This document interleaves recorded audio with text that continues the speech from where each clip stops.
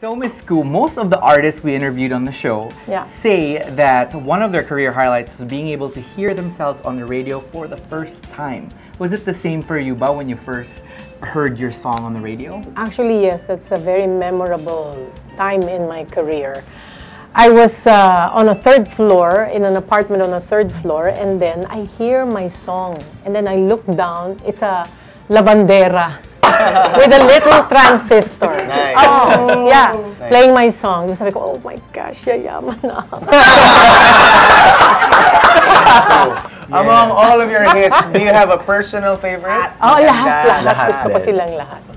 But actually, it's true. I really love my songs. You know, the composers that entrusted their songs to me, they're really amazing composers. So from singing, you have also done some acting in a few high-profile projects. Can you share with us your experiences working on the sets of the following? So I'll state the movies, and Christian here will show the photo. So the first photo, Christian. Yeah. This is Oro Plata Mata. Well, that was shot kasi in the forest. Yeah, I was supposed to be... It's a story there kasi they blow up my head. So Peke Galiaga calls me and says, "Ho, I need you to be in Oro Plata Mata. Well, this the story, and we're gonna blow up your head." What? Well, if you don't take the part, I'm going to call Amy Marcos. And so I said, okay. What's very funny is when they're going to blow up my head, kasi merong something, yung parang watermelon inside or something. Si Mitch runs. Sabi niya kasi baka tamaan daw siya ng watermelon.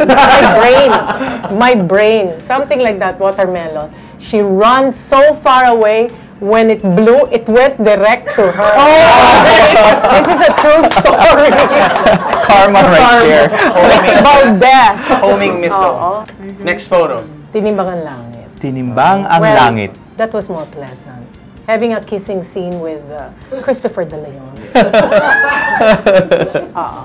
Kaya medyo tense ako noon. Shy na shy ako. Okay, and then the next? The Year of Living Dangerously. Muntik na kami may kissing scene ni Mel Gibson. Wow. Oo, sinabi ko lang, medyo mababa ang bayad, kaya wag na. No, I'm a spy there. I'm a spy. But Mel Gibson was a wonderful, he was a real friend to all of us. Such a nice guy, actually. Now naman, finally on the theatrical stage, Ramahari. They were practicing in CCP. My first time for a stage, performance na ganito, CCP. Siyempre, isip mo, wow, grabe budget nito.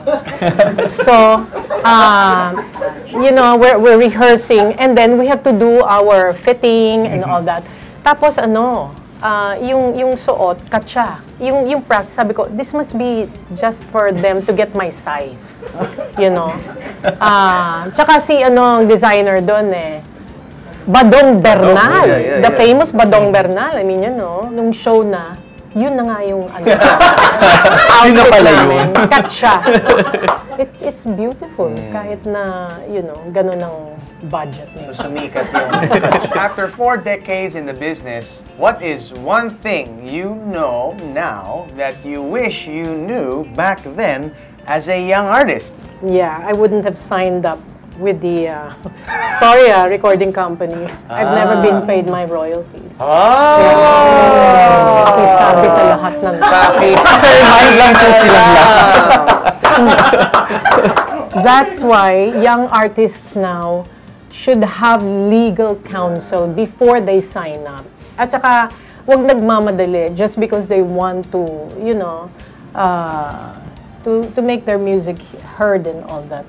Pati mga composers, dapat talaga maging maingat. Pinoy music was heard on the radio a lot because Teodoro Valencia. I always mention his name because he is like a very, he was dedicated and very intentional in getting the Pinoy music out there. Hello everybody, this is Christian Bautista. If you want to see lots of OPM music, don't forget to like our videos and click subscribe.